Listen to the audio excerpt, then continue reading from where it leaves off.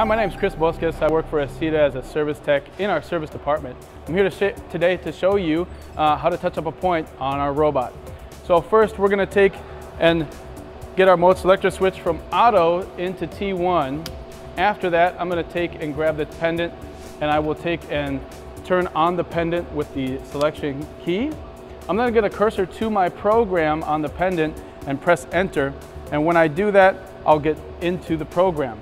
After, I'm going to take a look at my robot. I'm going to move my robot by pulling in the dead man switch, pressing and holding down the shift, and move my robot with one of the jog keys. I'll move my robot to the new desired location. Once that location has been taught, I will then press touch up, which is on F5. After I do so, the @ indicator on the pendant will show up, and that's how you touch up a point.